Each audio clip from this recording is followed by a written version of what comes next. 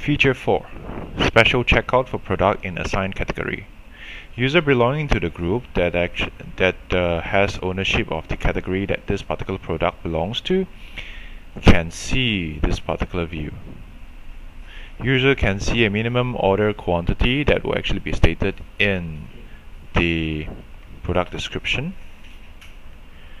User can see the current ordered quantity in this batch somewhere here, which will actually be computed automatically. User can see closing date and time for current batch, which will actually be included over here.